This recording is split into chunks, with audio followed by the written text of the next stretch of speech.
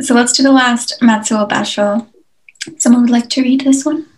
In the twilight rain, these brilliant hued hibiscus on lovely sunsets. 575. It's so In nice. the It's so twilight rain, these brilliant Brilliant. hued. Oh, brilliant! Can I do that? Brilliant. Hued. The brilliant hued hibiscus. Mm-hmm. See, that's one thing I hate about English syllables because they're confusing. Like, I mean, they are. They cut off at weird places. Yeah, and there are many ways to read them, which is awesome. But like the word brilliant, I can read brilliant as like brilliant, which frankly would be an okay way to count it out because brilliant, brilliant, brilliant.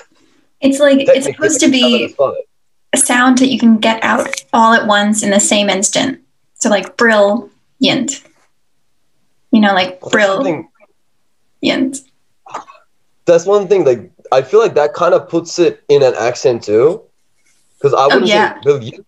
I would say brilliant. Yeah, it's absolutely accent based because like British poetry works differently than American poetry, because they say things differently sometimes.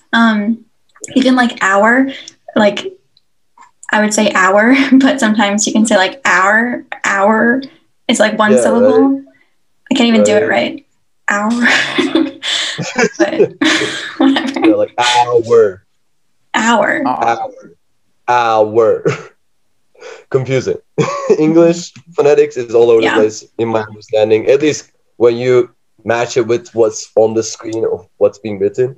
However, that being aside, let's say they made this. They magicked out these brilliant, huge men. They did it. Hibiscus is a flower. Let's see, which flower is hibiscus?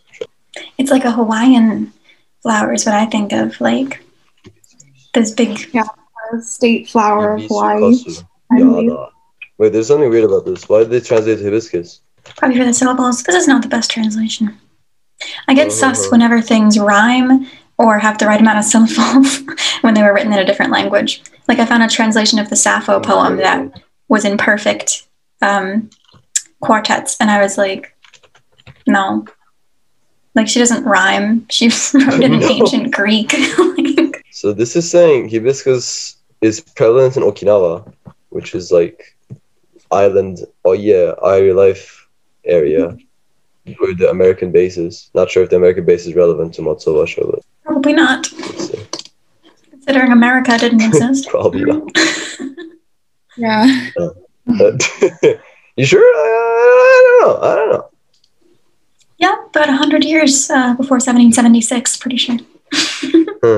It may not have been hibiscus. Like no, it's just the issue is like there are many translations of this, and they are all irrelevant.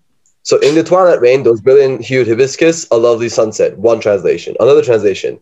The sky is so gray. The sun is behind the clouds. I hate the winter. No, really? That's one translation this website's claiming. I'm trying to read it. I don't think that makes any sense. I don't understand. I don't understand. I don't know why that translation is so different. The other ones aren't. Yeah, I'm getting a lot of similar things. Yeah. There's this one, that one website must be tripping. I think the one that we have here anyway has some nice contrasting images.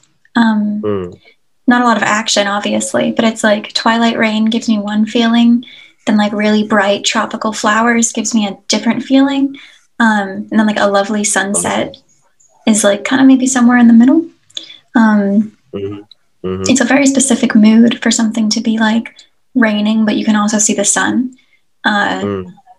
Like that very like, I like that kind of weather. It's very like, but it's rare, at least around here. So it's like special when it's like raining, but also the sun is out and it's summer with these big flowers blooming. I mean, since Japan is like an island nation, there's a lot of rain here, especially like 1 month in the summer. There's nothing but rain. And obviously, summer, a lot of interesting flowers do bloom. Like, to me, this almost seems like a description of summer in Japan. Very heavy rainy season in the beginning, super blooming in the middle, and then the coming of autumn, and obviously sun's starting to go down earlier and earlier.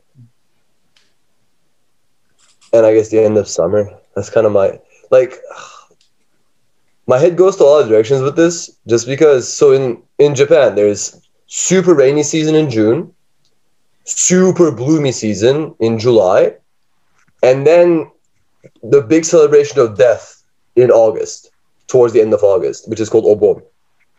And celebration of death isn't like you go to, it's like a family Thanksgiving kind of thing, but you go to the graves of the people, graves of your ancestors, graves of your grandparents, and then you pay your respects, you clean the grave, everything. And this year was actually done over Zoom, which is really weird. But to me, I think my understanding is this is a description of Japanese summer and the 3 main events in it. I like that reading. There's a lot of festivals in between.